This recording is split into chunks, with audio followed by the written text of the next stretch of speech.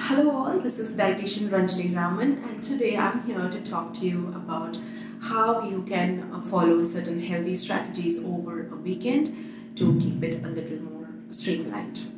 So a lot of people ask me, a lot of my clients ask me, how do we manage eating healthy over a weekend? So first and foremost, it's not a big deal at all. You need to start making healthy choices whether it's a weekend or a weekday.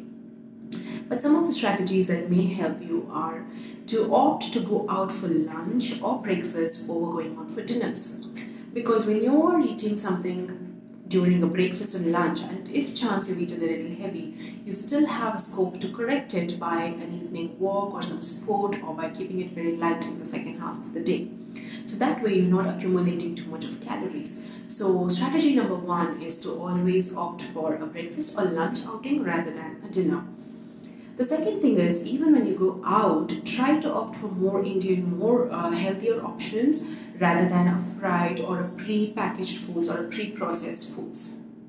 Try to opt for protein-rich foods such as grilled paneer, chicken, omelette, or a little bit of chole and stuff like that, which is much more protein-rich and low on carbs. You can have a lot of salads along with it. You can have probably some fruit juices if you really want to have something to hydrate yourself. So even when you're eating out, it is important that you're focusing on choosing which is more healthier for you rather than choosing something which is just a lot of calories, right? And the third strategy is that try and bring in a lot of physical activity during the weekends, because it is important that you are burning calories while you are actually also eating out and adding a little extra calories. So make it more fun, probably go for a trek or probably include some sport like badminton or some sport with your kids, or do something very actively, go to a park, go for some cycling, do something fun so that you're actually keeping your health status much better and you're burning some of those accumulated calories.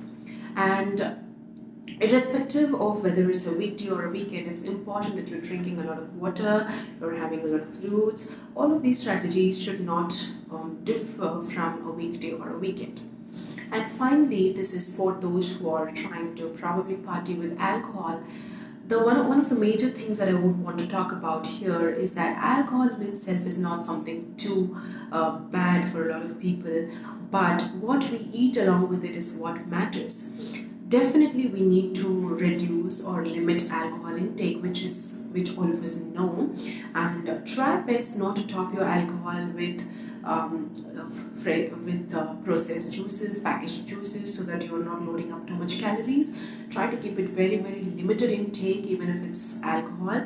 And now what you eat with alcohol is something which is very important as well.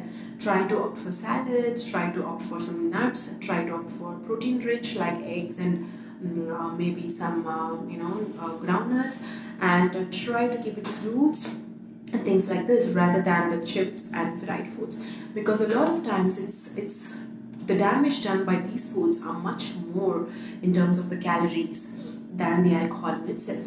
So it's important that you're doing responsible drinking with very limited intake with some wise healthy choices. So weekend is another chance for you to still eat healthy, so you need not do a huge damage over weekend. Stay wise, make good choices whether it's a weekend or a weekday. Thank you and have a great weekend.